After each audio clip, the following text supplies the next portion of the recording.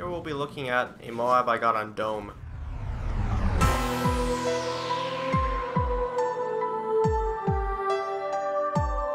My class was the PP90M1 with silencer and extended mags. For my secondary, I had the MP9 with silencer.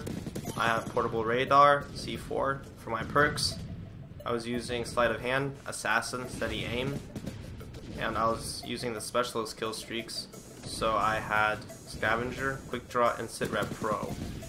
In the video, I was talking on Skype with Dr. J and Dr. Roxo. They had my back a lot of times, and Jay got a MOAB as well. His video will be in the description below. He actually gets it before me, but I told him not to call it in until I'd gotten mine, because with the MOAB fallout, it's hard to see. This screen gets all orangey and reddish. If you don't know anything about the PP90M1, it is an SMG with a high rate of fire and a rather low recoil, I think.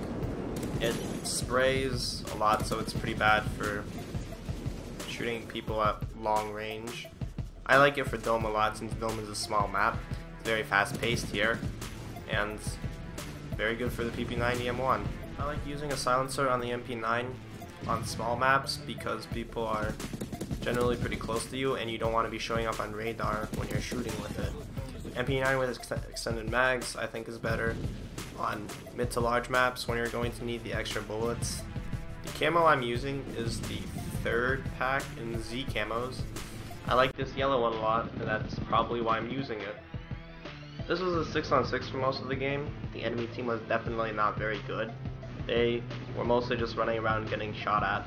It was just a massacre. So here's the rest of the video.